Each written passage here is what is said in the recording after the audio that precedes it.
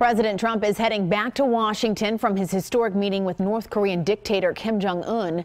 The two leaders signed a document in Singapore, and they say it will lead to a denuclearized Korean peninsula. The details of how and when North Korea will abandon its nuclear program have not been worked out. There's also no language on how to verify compliance. Meanwhile, the president has revealed a surprise detail not contained in the document.